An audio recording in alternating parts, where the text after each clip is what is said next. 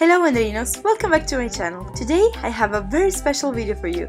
In fact, I want to bring you with me at Disneyland Paris for the Halloween season. This celebration is another chance for the park to have even more shows and involve many more characters. This year you can hear the band playing jazz in Town Square, there's a parade with plenty of villains on Main Street, and another very colorful one in Frontierland, which got decorated for the occasion in 3 different themes. One of them is inspired by the Dia de los Muertos from the new Disney film Coco. And you even have mariachis playing outside of Fuente del Oro restaurant. The shop Thunder Mesa is now filled with all kinds of spooky products, and as per usual the villains are the true stars of the park, and you can have fun meeting them, playing around with them, and even taking photos and getting them to sign your autograph book. I've been very lucky and have been able to see almost everything and meet not one but 2 of my favorite characters ever, so I really wanted to take you with me with this small series of videos. Today I want to show you another parade, the Goofy Skeletoon Party. In order to see it, we have to go to Frontierland. The rhythm of this parade is so addictive and the refrain will stick in your mind for days and days. And since the characters walk on the same road in the 2 directions, you can watch the show twice. Some very cute girls dressed up as farmers, I think,